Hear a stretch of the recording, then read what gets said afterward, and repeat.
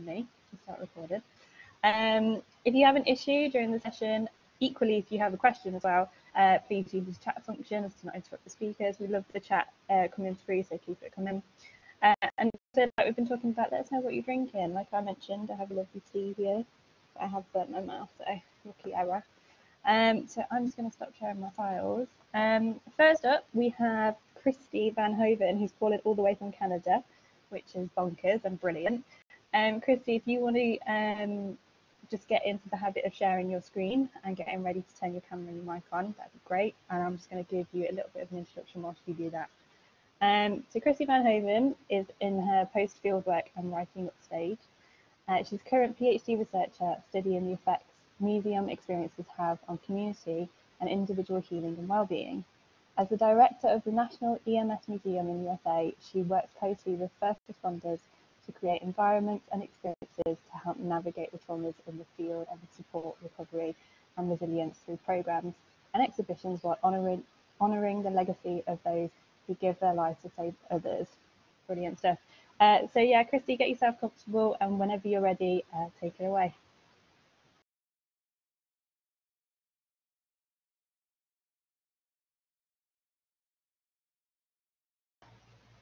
All right, famous last words. I forgot to turn stuff on before I shared screen.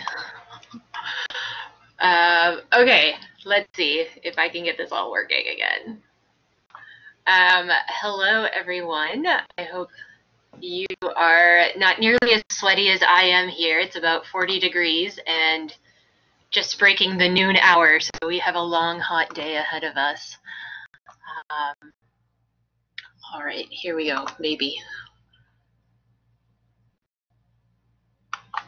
Okay, so thank you, Kelly, for the wonderful introduction. And as mentioned, I am researching the healing power of museums and how museums can help support well-being within their communities and other areas where museum collections, museum galleries, the space itself, and the staff can support us through recovery and resiliency. So the healing power of museums, here we go.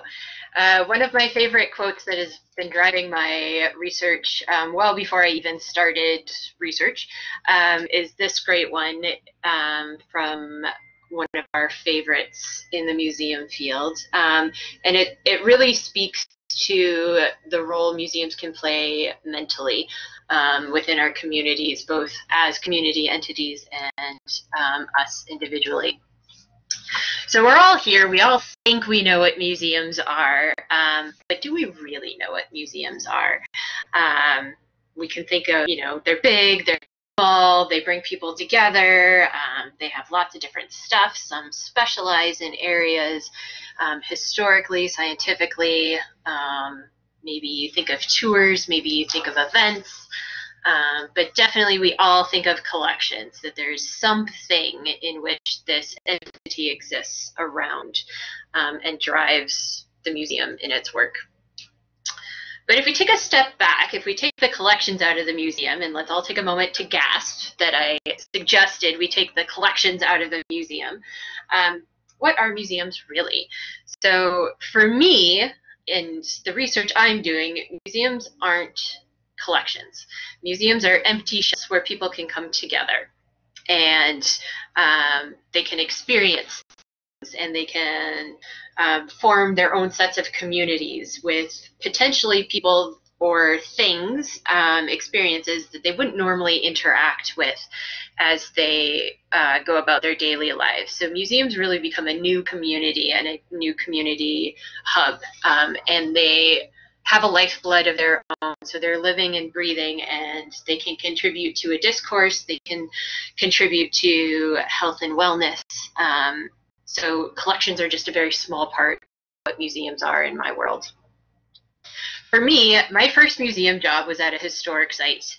So these are quick snapshots of where I've been and where I'm going.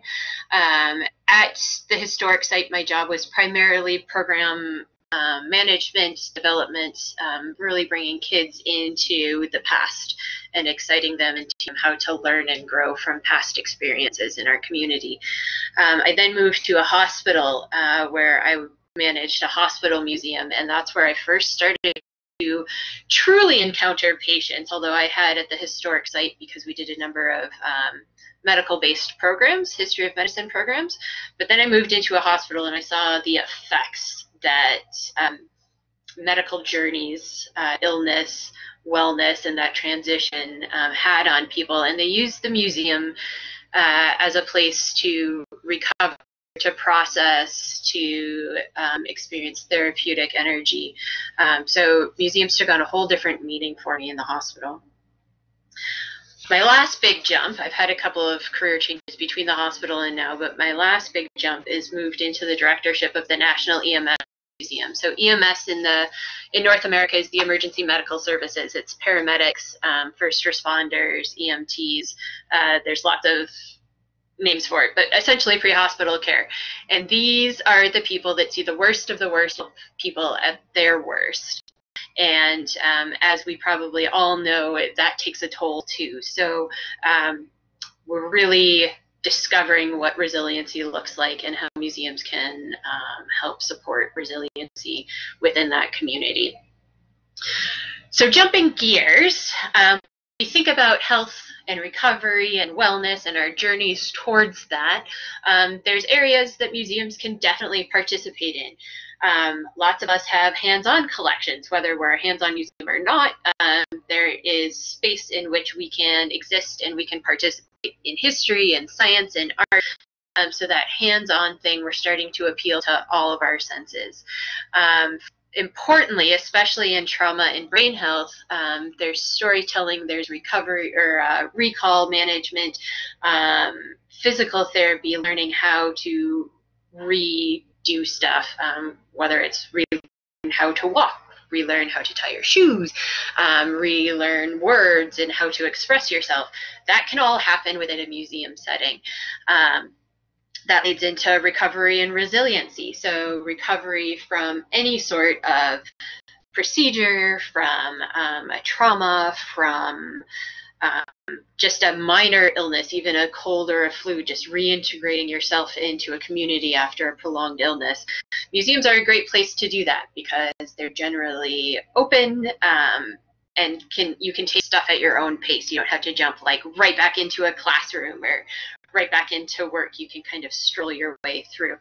Resiliency is your ability to continue after a traumatic event or after an experience that has altered the way you're going to perceive your future. And so museums give you that processing place to form a resiliency plan. And then, of course, medical training can take place within a museum wall, and I'm sure everybody is raising an eyebrow to that. But both for community and for medical professionals, a museum offers a really great alternative to clinical training. So it teaches observational skills, it teaches how to be mindful of your distractions and to work past them, especially if any of you have worked with massive amounts of field trips in one building, you know how distracting they can be. So there's lots of little nuanced skills that can come out as part of a training program for first responders, police, fire, EMS, as well as physicians, nurses, clinicians, physician assistants, and whatnot. As well as a number of other fields. I specialize with the medical profession, so those are my examples. So my current research has taken me in kind of weird directions. It started out as mental health and trauma recovery, so working with those who had concussions and brain trauma and long-term brain illness, so dementia, Alzheimer's, and things on those natures, but it sharply turned into something a little more general. So here's what I've learned through my research, through the fieldwork, and now in my writing up stage. First thing we've learned, and this is a very broad stroke, that museums provide shelter. So they are, generally speaking, a safe place, a building, a sound building within our communities that everybody generally knows where it is, how to get in. You may not know hours. There may be feelings of unwelcomeness, but generally it's an imposing structure somewhere within your community that you know where it is. So like a fire station, like a police station, museums provide that same type of presence to their communities. It's usually full of kids and families, so it's not exclusive in the sense that it's a club where you need to know the right person to get in, and multi-generations end up going and occupying the same space. Museums are also our community historians, and they provide community services and collect community stories. So generally, and I'm more on the historian side, so not speaking as much about art or science museums, although they do the same thing. Museums preserve our history and our stories. Now there's the big shift towards collecting stories that may not be as celebratory as they have been in the past. So collecting those challenging stories and those challenging artifacts that help rewrite the narrative to a more inclusive, even if it's not a positive, but a more inclusive story for the community. We're also seeing museums become more community-centric. So those that may have been more encyclopedic in the past and more authoritarian are now turning more towards their community, towards advisory councils and committees to help become more inclusive in the way they present their artifacts, their narrative, the science and art. Oops, it fits. Museums are partners in things. So museums don't have to stand alone anymore, nor should they. So they can work with community partners. In my case, a lot of them partnerships are with Alzheimer's societies, other wellness societies, autism awareness,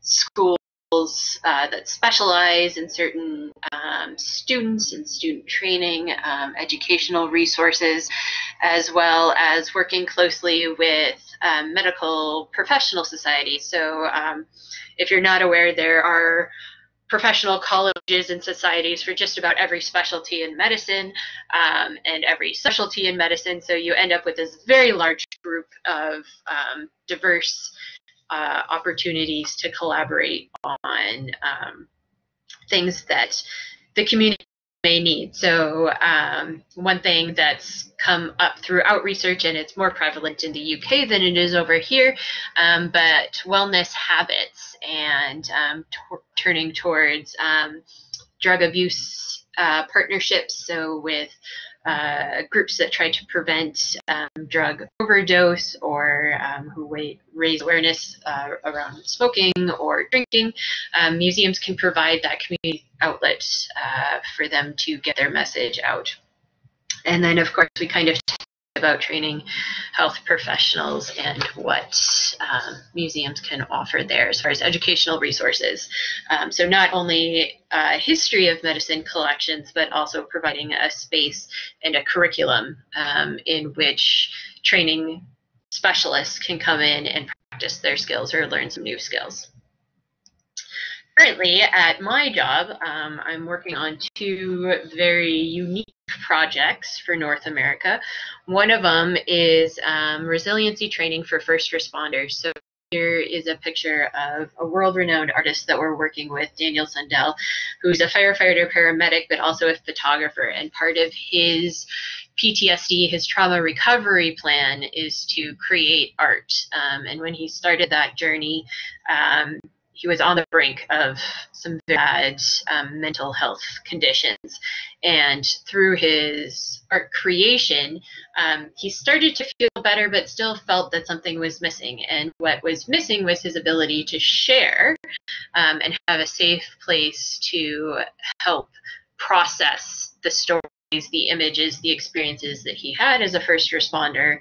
Art wasn't cutting it, but art was the medium through which the goal was going to be accomplished. So what we do is we curate exhibits, and we're going to start ramping that up, that brings first responder art together. So we have a couple of cartoonists, Daniel, a photographer, who then reworks it into an artistic, photographs into artistic presentations, and then true painting, drawing artists as well, that are working through their own personal trauma, but coming together and sharing their story of resiliency with the public. And our first presentation actually brought together nurses, teachers, firefighters, and museum professionals into a discussion about what trauma is and how resiliency can be experienced. Both trauma and resiliency can be experienced by all professions.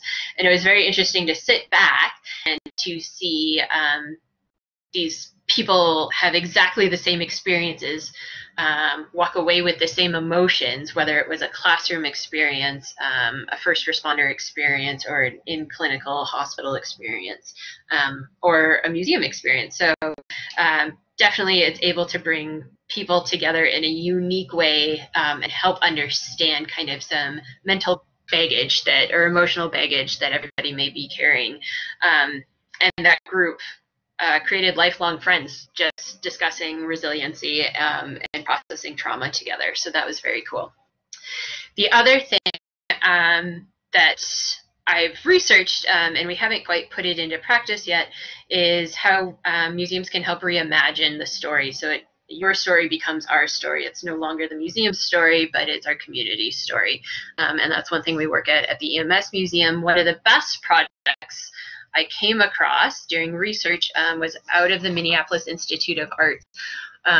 4 years ago, nearly to the day, a Minneapolis police officer shot and killed a very active community member who was Black, who had disclosed that he had a gun in the vehicle, which you're allowed to do in Minneapolis, but the officer felt unsafe knowing that and fired, and ultimately killed this man. The Art Institute, located very close to where it happened within the community, decided that they were going to open their doors and they were going to have a community curated event in honor of this man's life. And that became a special collection and a special exhibition. And what came out of that was community resiliency that I think we've seen through the latest issues in Minneapolis with police violence. And it's marked itself as a safe space, and the community has since respected that area, and it's not been affected by the riots and the looting that had happened last month in Minneapolis. So that's kind of an interesting way for museums to secure position within their community. So well aware that I need to talk faster. Here's our future of healthcare healing powers of museums. So we're all living in COVID times. We're never going to go back to normal. Our perception of the world has now changed indefinitely. So digital programs are here to stay, and being able to curate digitally and present essentially pandemic safe programs is definitely one thing that museums are going to step up and start doing.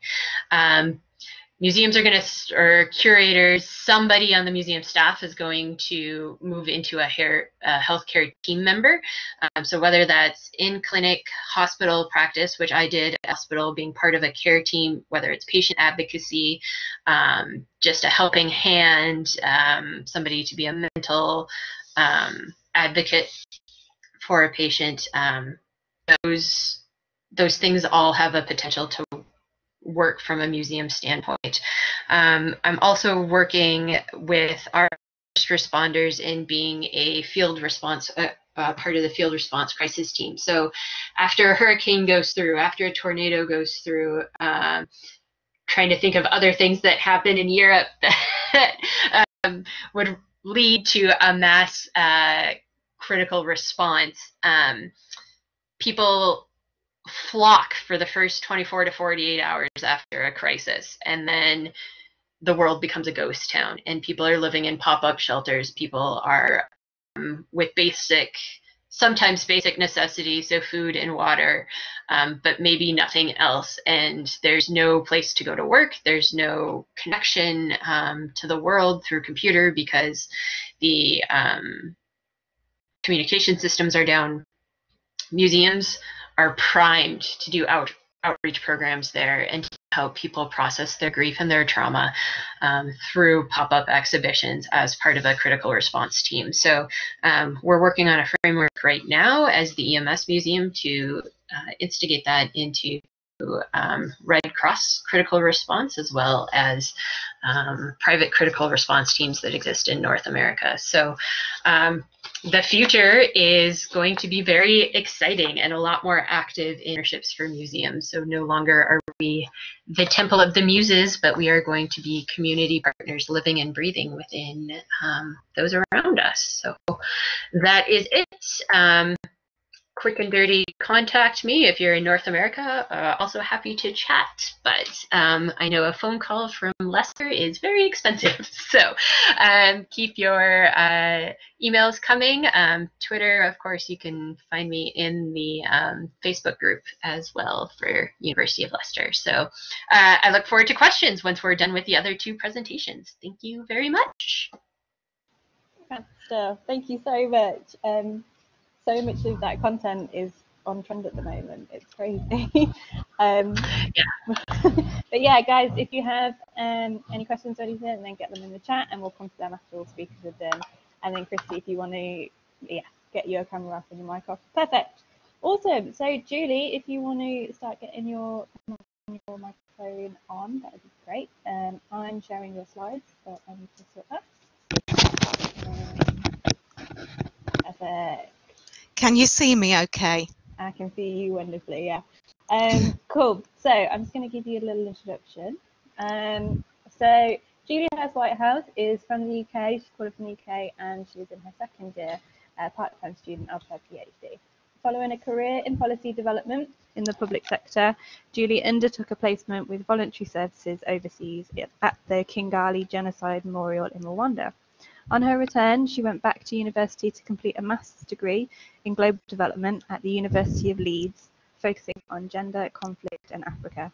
She then spent 10 years working for non-government organisations, NGOs, as a funding advisor and programme manager, including coordination of a strategic grant from the UK's National Lottery, working with organisations of people living with HIV and AIDS in Southern Africa.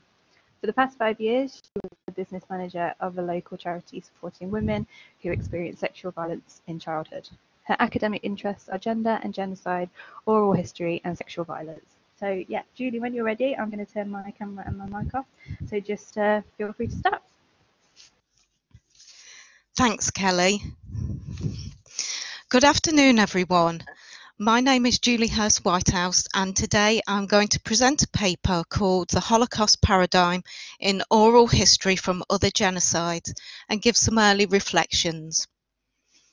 In 1992, the theorist Hayden White wrote a book chapter called Historical Implotments and the Problem of Truth. In it, he draws parallels between academic historical writing and literature, noting how the genre of history can borrow heavily from the genre of literature. This has inspired me to think about, as he puts it, the story behind how the story came to be told in relation to oral history. In my thesis, this means questioning who is allowed to tell their stories, how the characters are portrayed, and how the story unfolds. Next slide, please. Thank you. By comparing methodology and analysing testimony from 3 oral history collections of genocide and mass atrocities, my research will ask how women negotiate the complex societal narratives around sexual violence to make their experiences audible. I have reviewed literature on Holocaust oral history theory and practice, in particular texts that have analysed the major Holocaust oral history collections in the English-speaking world. I've started to ask questions about the history of knowledge production and how the Holocaust paradigm might influence the development of oral history collections on other genocides. This means asking whether Holocaust history protocols and procedures are appropriate to other genocides, and what oral history methodology and practice exists within non-government organisations who work with survivors of the Rwandan genocide, which I will be focusing on today. Today I will give some early reflections on the symbiotic links between the University of Southern California's Visual History Archive, which I'll refer to as the Shoah Archive, and the Oral History Collection managed by the Aegis Trust in Rwanda, one of my partner organisations. I will do this by using testimonial accounts from 3 Rwandan women. Next slide, please. The Shoah Archive was set up in 1994 by Steven Spielberg and is the biggest collection of Holocaust and genocide oral history in the world, with nearly 55,000 interviews held there. The archive was created to preserve memories of the Holocaust as a research and educational tool. Following the relocation of the archive within the University of Southern California in 2006, the organisation began to expand its remit and now acts as a repository for oral history collections from other genocides and mass atrocities. As part of this work, it acts in a capacity building role for partner organisation, and critically for this presentation, this has included training staff from partner agencies on Shoah Archive methods, techniques and protocols for capturing testimony. 4 staff from the Aegis Trust Rwanda underwent a training internship at the Shoah Archive in 2011. Next slide, please. This slide is a crude visual representation as the Shoah Archive as an umbrella repository. Out of the 55,000 testimonies within the archive, 54,141 relate to the Holocaust. Only 117 relate to the Rwandan genocide, with 99 of these emanating from the Aegis Trust Rwanda, and 17 are part of the Shoah collection directly. Next slide, please, Kelly. In his book, Reframing Holocaust Testimony, Noah Schenker explores the framing conditions of the Shoah Archive and their operational protocols. He finds that the 3-part life story approach is implemented with clear boundaries. This slide illustrates what the ideal interview should consist of according to Shoah protocols, with 20% of the narrative should be spent on life before the genocide, 60% of the narrator's experience during the genocide, and 20% on life after the genocide. There is a tendency for some aspects of everyday life during the pre-genocide period to be idealised. In the closing remarks, the narrator is offered the chance to leave a message for the future, often with young people in mind and dovetailing into the educational aspects and aims of the organisation. So how does this life story approach play out in action? Next slide, please. This is Evelyn, and she was interviewed in 2008 by Aegis Trust staff on behalf of the Shoah Archive. Her interview is therefore part of the Shoah Archive's direct collection. The interview took place 14 years after the genocide in Rwanda. It is in Kinyarwanda with English subtitles, as are all of the examples today. Evelyn's testimony is an example of the Holocaust oral history paradigm in action, clearly conforming to the Shoah Archive protocol for a segmented life story interview. The interviewer makes this clear in his introduction. We are going to listen to the testimony of Bankoinde Evelyn. She will tell us about her life before the genocide, during the genocide, as well as her life after the genocide, he says. Efforts are made to steer her memories in a chronological order, fact-check what she says and try to create an idealised view of Evelyn's everyday pre-genocide life. This is indicative of the Shoah Archive's preference for structuring memories and narrative patterns. Fact-checking is carried out for historical preservation and counteract both genocide deniers and those sceptical of oral history as a reliable source. But the fascinating part of the interview is in the final part of the testimony, when Evelyn strongly resists the attempts to portray her personal aspirations for the future. 4 times the interviewer asks her about her hopes for the future, and while she does articulate that she wants her surviving children to have a good education, twice she says, "For me, there is no hope." Finally, she shows some frustration with a persistent line of questioning and turns the question on the interviewer. "But what do you think?" Evelyn asks. "How can I have hope? I can't have any. Of course they mock us." However, when asked if she wants to add anything to her interview, Evelyn then gives a solid and positive message to young people. "I want you, the youth, to remember what we went through and be brave enough to fight against that," she says. So while the structure and final positive message of Evelyn's testimony complies with the Shoah blueprint, in its content, Evelyn shows defiance at attempts to shape her words into a particular narrative form. I've added some additional quotes to each of the slides from each of the Rwandan women whose testimony that I have sampled, just to give you a flavour of what they said, of what they say. Next slide, please, Kelly. I'd now like to introduce you to Rose, who was interviewed by staff of the Aegis Trust Rwanda in 2011. In this interview, a life story approach is again clear from the outset, and detailed fact-checking of names and places where events occurred. Much longer is spent on Rose's pre-genocide experience. This creates a deeper sense of Rose's professional life and her family life as leaders in the community.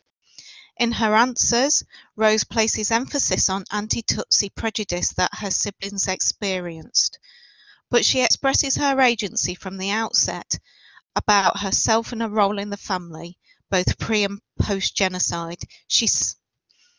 "Another thing that I remember about myself, which still drives me, my father would always tell me to be bold. He made me head of the family. Now that I'm a widow, I'm still brave and will always be brave." In 1990, Rose was kidnapped and raped by a Hutu and was then forced to marry him by the Tutsi community, who feared reprisals if she didn't. The pain that she experienced because of this is evident in her testimony. An area of tension occurs following this part of her interview, during which the interviewer attempts to get Rose to talk about memories of her husband and children and the, quote, "the good times that you had." In a composed manner, Rose politely replies that, "My husband, Mabaza innocent, I think I told you how we married by him raping me first. We lived together in harmony and gave birth to the firstborn, and he was proud of it." In this moment, Rose rejects the narrative pattern of the interview that attempts to shape her family life in one-dimensional terms. Instead, she expresses that her married life and her children cannot be extrapolated from its violent beginnings. Next slide, please. My final example is Phoebe, again interviewed by staff of the Aegis Trust Rwanda in 2011. Phoebe is part of a subgroup of Tutsi called the Bagogwe, who reside in the north of Rwanda. In 1991, the area was caught up in conflict between the Rwandan government and the Rwandan Patriotic Front, a rebel army at the time. Many Bagogwe Tutsi were arrested, raped and murdered in an area called Bigogwe. It is clear from the outset that Phoebe's story is of interest to the Aegis Trust for a particular reason. Rather than asking her to talk in sections about the genocide, at the beginning of the interview thanks Phoebe for talking to him about the history of the genocide and, quote, especially what happened in Bigogwe. Most of the testimony therefore focuses on this period. Phoebe talks candidly about rape from the beginning, both her own experience and the women she knew. On the impact of being the only surviving female sibling and looking after orphan children, she says, I was physically and mentally disabled. I contracted the HIV virus and I raised so many children whom I didn't give birth to because I was not married. As a result of these consequences of the genocide, I raised the children, but I don't know what giving birth is like. This interview does not follow the life story format, and there is no attempt from the interviewer to form Phoebe's testimony into a chronological order. Her narrative is therefore much more fragmented, flowing in many directions and punctuated by facts. In this testimony, the life story protocol seems to have been abandoned. Phoebe delivers a monologue and speaks about rape, including her own from the beginning. The impact of the genocide on her gendered identity is prominent in her narration, and she steers the direction of her interview through a compelling, almost non-stop account. Next slide, please. I cannot do justice to the witness testimony I've presented here today. Instead, I offer some initial reflections on a small sample. We have seen that Evelyn and Rosie's testimony follow the structure of the three-part life story interview, though it has been applied to different extents. This results in clear segments in which they talk about life during, before, during and after the genocide, but there are tensions in both interviews. Evelyn stubbornly refuses to voice any hope for her own future and challenges the interviewer on this question. Rose reminds the interviewer that her married life was rooted in sexual violence. Phoebe's testimony is allowed to free flow, so her memories weave through time periods during which she tries to piece together events that were both illogical and horrific. In these examples, all narrators demonstrate agency during their interviews by resisting interviewer attempts to mould their experiences into particular sites or formats, by reminding the interviewer of the reality of their lived experience, by steering the direction and pace of the interview. These are some of the ways that the examples demonstrate compliance to and deviation from the blueprint or paradigm of the Shoah archive. I look forward to your comments and the next stage of my research. Next slide, please. There's my references and contact details. I'd love to hear from you. Thank you. Fab stuff. Thank you so much. Yeah, get your questions in the chat if you have some, while I'm just waiting for my video to come on.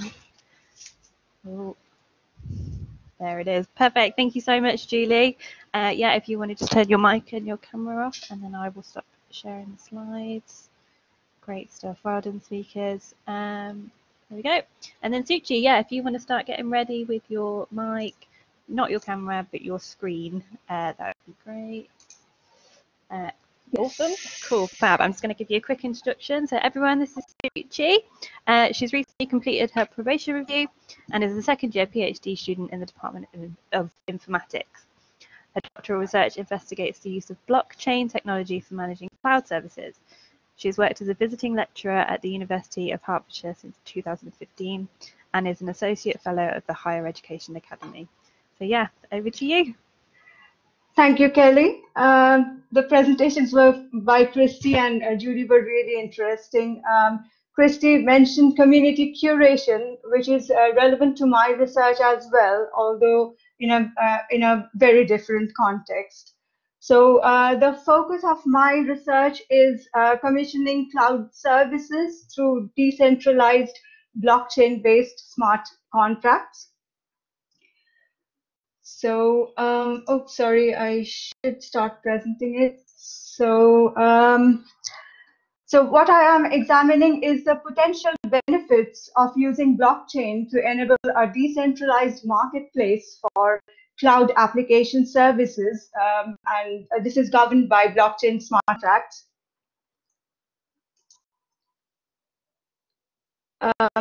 You may be familiar with blockchain as the record-keeping technology behind Bitcoin network. You may also have come across its definition as a distributed, decentralized public ledger. At its most basic level, blockchain is literally digital information or records, which is the block, stored in a public database or the chain. So the blockchain database is a ledger or list where transactions are recorded once and cannot be easily changed. So this immutability is based on a cryptographic protocol that is a hash function that protects the sequence of linked blocks of records. The ledger database is described as being distributed, and this is because it is replicated or shared across computers or nodes connected in a decentralized peer-to-peer network and is not owned or fully controlled by a single entity. This decentralization is the core principle of blockchain, which relates to absence of a central authority governing exchange or sharing of information, data, or assets between participants. Instead, peers in a network collectively control transaction mediation and decision making. An important characteristic of blockchain systems is consensus, which allows participants to know that transactions have been executed and to also evaluate the trustworthiness of such transactions. Coming to smart contracts, an important milestone in the development of blockchain technology was implementation of small computer programs called smart contracts. I am conscious of the time, but I do have a question. Have any of you used a system driven by a smart contract? Kelly, I think I need your help in case there is any response because I can't see the chat box.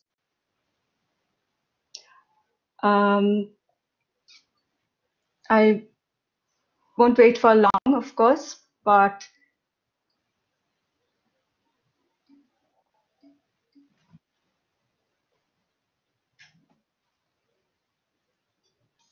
Sorry, yeah, that was me. My audio was taking a little while to come on then. No, I think we're a consensus of a no. So yeah, carry on. Let us know. Okay, no problem. Thank you, Kelly. And thank you all of you who have responded. Well, the concept of smart contract is not new and we have come across it in everyday life.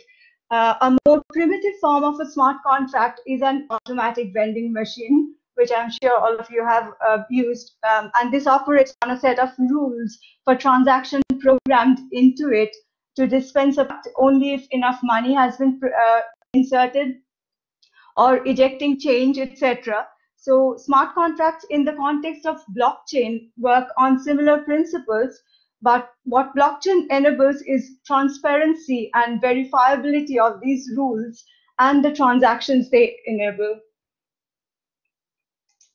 So this is what it is. A smart contract is a self-enforcing agreement formalized as software or a block of code built into the blockchain to facilitate, verify, or negotiate transactions.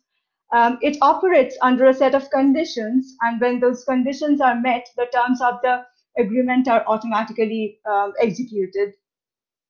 The software code embeds business logic and a set of predefined rules governing participant interactions. And this is, of course, entirely peer-to-peer without needing trusted intermediaries. Essentially, it has given blockchain the ability to implement a varied set of business functions involving the transfer of information or value while leaving transparent and reliably auditable information trails. So why am I researching this? Cloud computing, as you may know already, is a catch-all term for anything that delivers on-demand services over the internet. Common uses of this are file storage, for example, Dropbox, which we often use, on-demand streaming, Netflix, which I have been using a lot with my daughter during this lockdown, email, for example, Gmail or Outlook, etc. Oh, sorry, I'm in the wrong slide.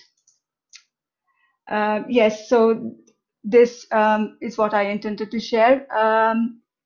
So this is the three models of for cloud computing services, which can be distinguished as starting from the lowest tier of the stack, infrastructure, platform, and software or applications, each providing a set of resources or services that can be traded as commodities. I'm not going to go into the details about these tiers, but my research concerns the services and capabilities of the upper two tiers, that is platform as a service and software as a service, that are relevant to cloud native application development. This can be service like cloud database, which belongs in the past tier, or a cognitive service like text translator, which is software as a service. One of the main considerations in cloud native application architecture is designing business applications as a collection of loosely coupled component cloud services sourced from multiple providers. However, a significant impediment to this is the lack of access to a global market of services that provides choice and competitive prices for cloud application developers.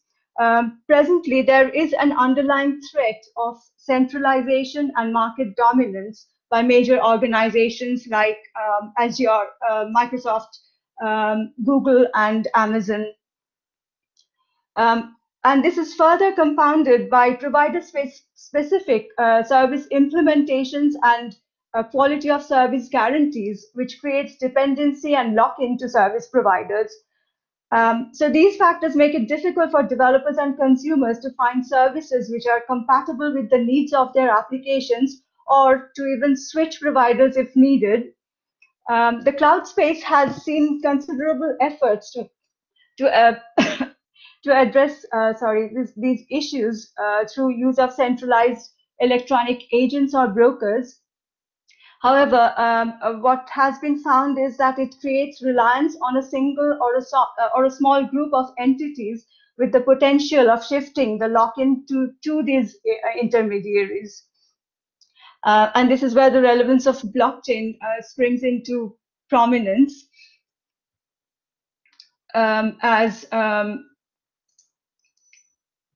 it can enable management and commissioning of cloud services in a decentralized marketplace implemented as a set of smart contracts.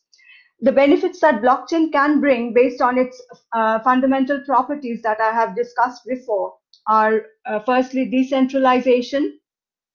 So instead of relying on a central authority to intermediate as a broker, consumers and sellers can interact directly in a decentralized network for negotiating and consuming cloud services. The rules of the smart contract can streamline and automate the transaction processes based on majority consensus of network of participants. The next benefit is immutability, which that is, the transactions can be committed to the ledger as permanent authoritative records to be accessed by all participants, and this is tamper resistant and makes it computationally infeasible for any actor to delete or amend the history. The third benefit is transparency. That is, the consensus-based transactions are fully traceable, and the underlying rules of a smart contract are verifiable by participants, and this ensures trust. The overall aim is to connect cloud application service providers with service consumers in a decentralized market network and enable them to select, contract, and switch between proprietary cloud services through trusted transactions on the blockchain.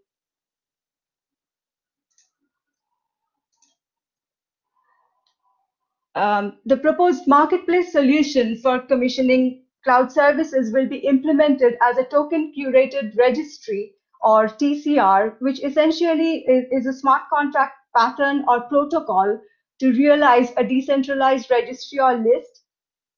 This is similar to solutions like TripAdvisor, which provides ranked lists of items, hotels, etc. However, these lists are maintained by a central entity that can add or remove entries at their discretion, and they are also prone to manipulation. So TCRs address some of the issues of non-transparent centralized list management by employing wisdom of the crowd or community-based decentralized curation. Participants can collectively vote for an entry they strongly believe belong on the list. In the cloud scenario, the benefit is that this can address the issues of bias or dominance of major players. TCRs involve a crypto-economic incentive mechanism tied around a native token or a digital currency, which is used to determine voting rights proportional to a stake in terms of tokens used for voting, and also to provide incentives for curation to the curators at the end of every voting cycle. The protocol of the TCR is underpinned by smart contracts that automate the rules governing its processes, such as listing applications, recording votes, automating reward distribution based on outcomes, and ranking entries. Smart contracts make these key processes more transparent and fair relative to centralized registries, and therefore increase trustworthiness and value of lists.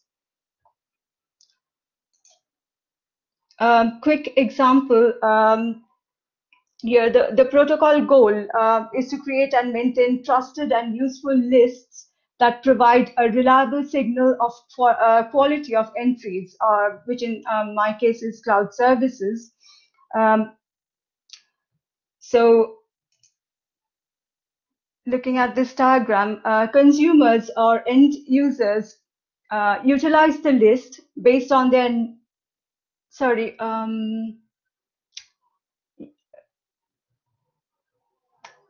okay, yeah, we have to start with the candidates. So the candidate cloud service providers have to propose first an entry for a specific list by staking a token. And being on a list is validation of quality of their efforts and also a way to communicate that they are following market standards. A network of decentralized curators can then participate in voting on acceptance or rejection of an application, also by staking tokens. They are expected to curate using expertise or good judgment to maintain quality of lists and earn incentives or rewards for honest curation. The default option is rejection of an application in order to keep the quality of lists high. In addition, curators can also challenge an existing whitelisted entry in the event that the quality of the service or item degrades to the extent that it fails to meet the requirements of the registry. So an entry that is accepted or rejected the decision is based on majority consensus of curators.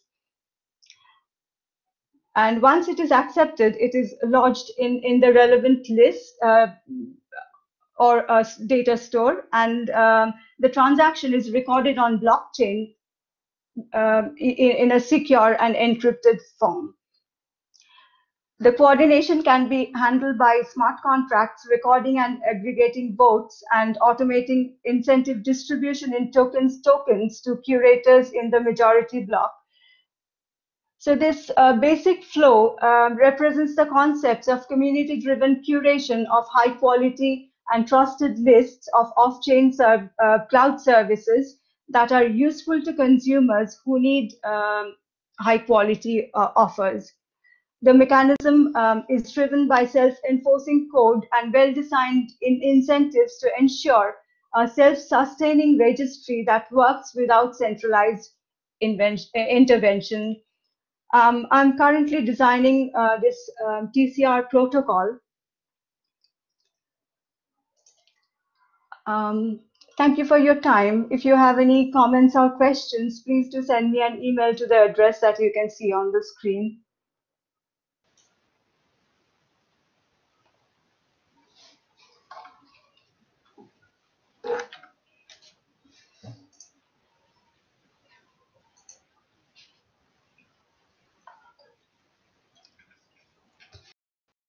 Hi guys. Sorry, my audio is having a whale of a time at not working. Thank you so much, Suchi. That was brilliant, and oh, that technology that you're using is beautiful. I love it. So yeah, guys, that's all the speakers at 10. So if you've got any chats, then feed them through the chat function. Any questions, feed them through the chat function as now. Thank you to all our speakers. It's very like. You should be very proud of what you've done. It's not easy kind of talking to people about your research anyway, let alone in the environment that we're in. So yeah, please do be very proud of what you did. I really love this event because you get to hear from researchers at all different levels. And that makes me very proud to be able to do the job that I do. And you learn so much, including the thing about Steven Spielberg being involved in Julie's research. Crazy stuff. If anybody else is listening and they want to have a go at cafe research, then by all means let us know. We can always get you involved. Like you've seen today, it's just short presentations, very informal about your research, just chatting to other researchers and sharing content. And you know, it's a safe environment for you to give it a go. So yeah, I'm just going to take a look at the chat function.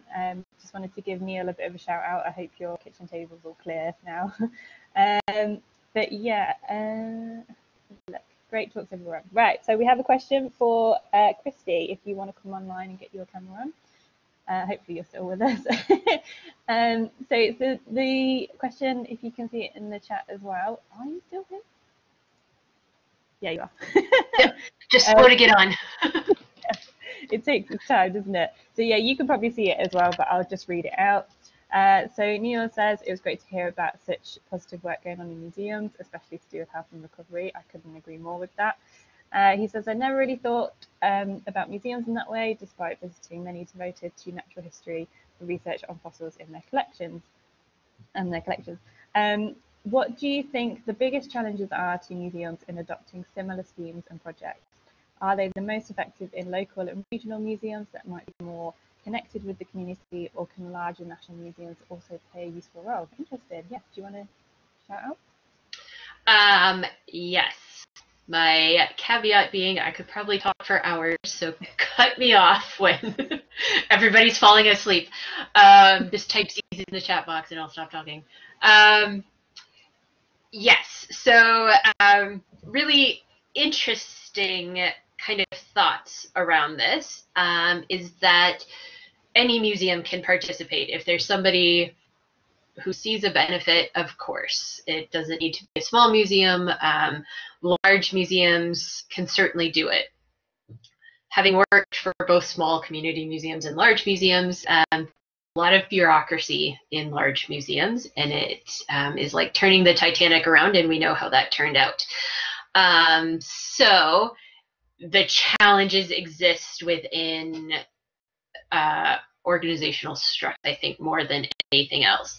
And that's not just within the museum organizational structure, but within the community organizational structure too. So if we think of, I know this is being recorded, but don't go with this. If we think about the British Museum and its role within its community, both you know, right within its physical location and the people that live around it, that's one community. It's part of the UK community or the English community, and then the UK community, and it's actually, you know, a world-renowned museum. So can it participate in global wellness? Of course it can participate in global wellness, and it might be better, easier for that museum to address it on a global scale. Something the Smithsonian does, although they're slow to advertise and implement, is they have community wellness programs, not quite in the same way I was speaking on them, but they collect community history because they have satellite sites within various communities. So you can almost think of the Tate being an equivalent in how the Tate has moved into smaller communities, or the IWM has moved into smaller communities, to kind of share their narrative and their collections in a more satellite way. Anyway, the Smithsonian is a huge institution, 12 museums in Washington, D.C., plus satellite sites across the U.S., and those satellite community sites are preserving community history, especially as I was speaking about the Minneapolis project. Similar thing happening at a national level with the Smithsonian, especially now with the Black Lives Matter movement, and the examination into first responders' response to crisis. So those are two big areas that are part of a national collecting scope, and I think will translate into community wellness programs once we're past the crisis point in our particular social movements at the moment. Another big area of collection, anyway, globally, is COVID response. So how do people respond? How are medical professionals responding? So this big pandemic has opened up a whole new way of thinking about collecting for museums. And then, of course, that will change into programming and interpretation once we get past our initial pandemic crisis. So yeah, it doesn't need to be a small museum. Small museums are far more agile despite not having staff or financial resources. They have a lot more freedom to explore and to make those really tight-knit community connections. But with big people or big institutions, there's a brand behind it, and a trusted resource, so that lends itself as well to making community connections and community. So yes, it's fair game for everybody. You just have to kind of strategize as you would with other outreach programs within the institution and make sure the hierarchy buys into it. Sounds great. Yeah, exciting stuff. If I could go to, I can't see any more questions, but keep them coming if you need to. If I could go to Suchi, it's just a really simple question, but the example of a vending machine being a smart contract completely blew my mind. Do you have any other kind of examples of smart contracts which are in like day-to-day life?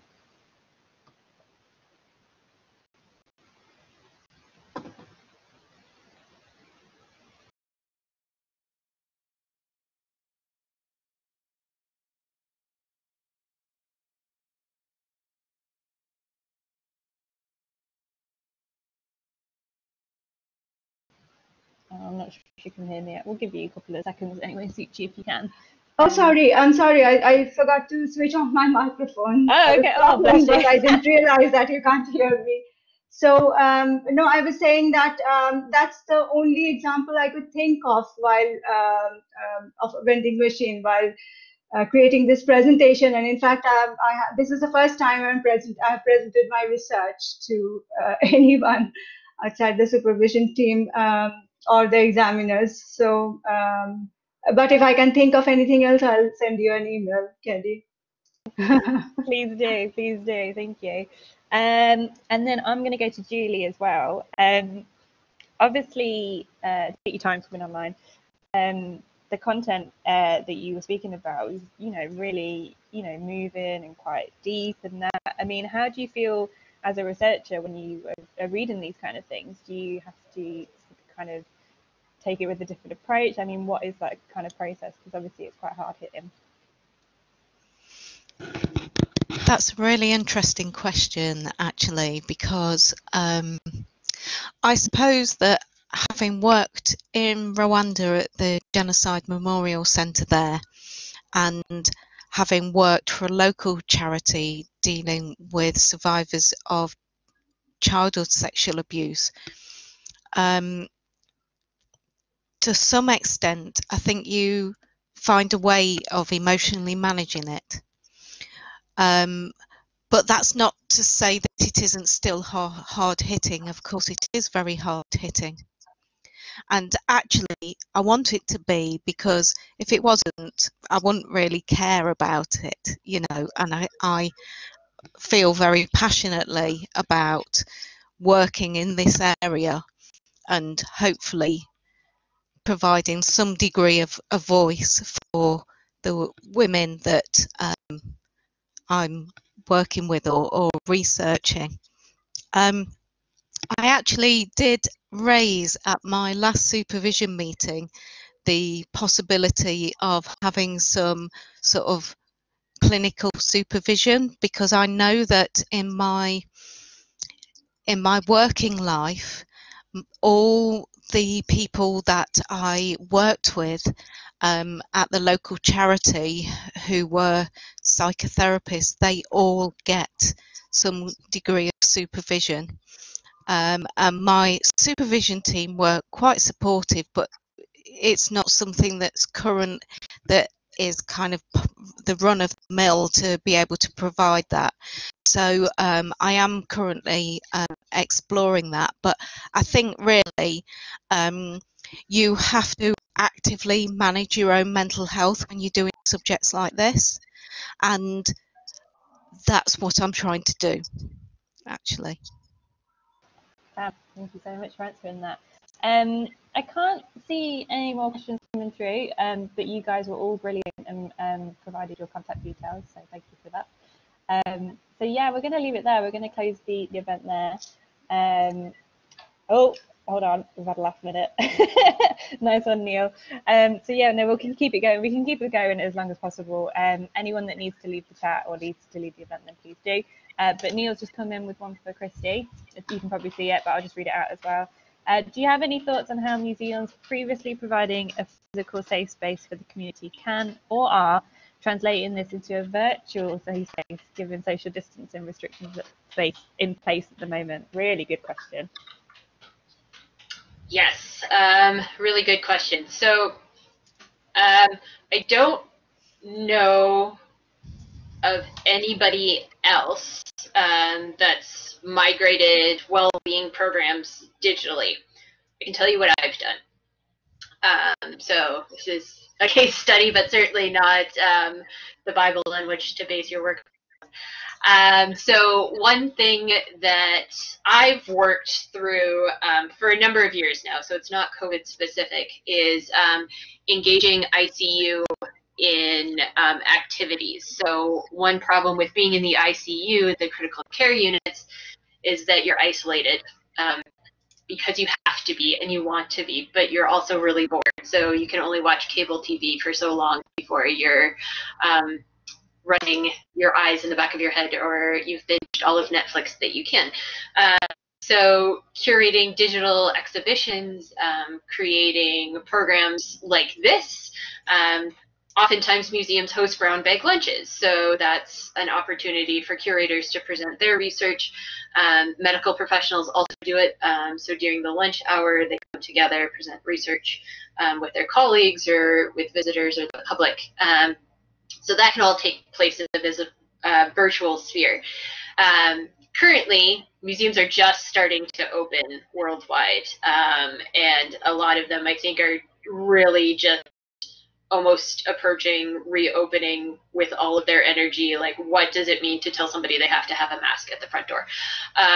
And so that's where most concerns are right now, is how to protect people safely.